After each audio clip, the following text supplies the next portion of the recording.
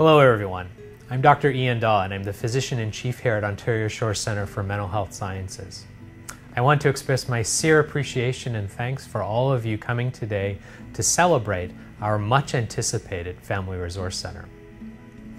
Throughout my career, I've been a long and passionate advocate for family participation in the mental health system as true partners. As many of you know, I've had experience with my own family and my loved ones within the healthcare system. And as such, I have an appreciation and an understanding of how a family resource center such as this would have greatly benefited me and my family in our journey of recovery. You know, recovery is a process and it is a journey. It's a long-lasting and meaningful move towards an individual living in their community to the best of their potential. But too often, families have been excluded from that process. Whether it was because of a mistaken belief that families were the cause of mental illness, or because of privacy legislation which values the individual living with the illness, families have too often been shut out of the healthcare process. Understandably, we feel frustrated when the information that we want to share is ignored or dismissed, and troubled when we're not told and brought up to speed on the developments of our loved ones' care.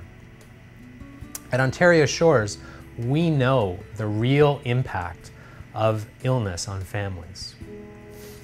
For major mental illness, approximately 60% of people with a first episode psychosis return to live with their families following their first hospitalization. With further hospitalizations, that number drops only an additional 10 or 20%.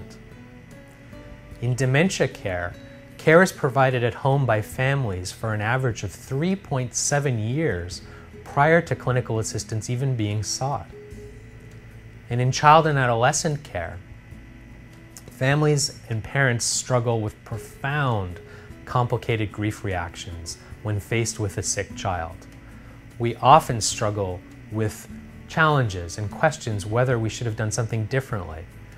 We fear the stigma and often live in the shame of the perceived negative views of other parents. But collectively, we can do something differently. We have a dedicated team of individuals and volunteers here at the Family Resource Center to truly make a difference, to provide our communities with the information and the supports that they need to navigate these challenges. As a physician-in-chief, I personally really look forward to the individual opportunity to drop into the center and interact with many of you.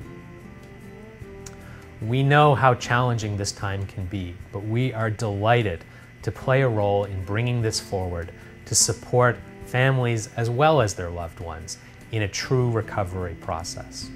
Once again, I wish to express my sincere gratitude to all of you for coming today to celebrate this journey and this opening, and I look forward to the continued growth of our Family Resource Center as a true, valuable community resource. Thank you.